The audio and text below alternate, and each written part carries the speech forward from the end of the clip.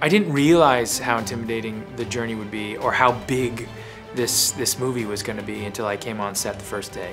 And I think that there's a way in which a very fun improvisational style that a lot of these movies are made with that I started to have to get familiar with over time. And I love improvisation, I love that, but I was still trying to work out the character in the midst of it. So yeah, I was intimidated by it, and I was also excited by it, but I was also surrounded by a group of people who were very loving and inclusive and allowed me to sort of slowly warm up into the process. This is my responsibility.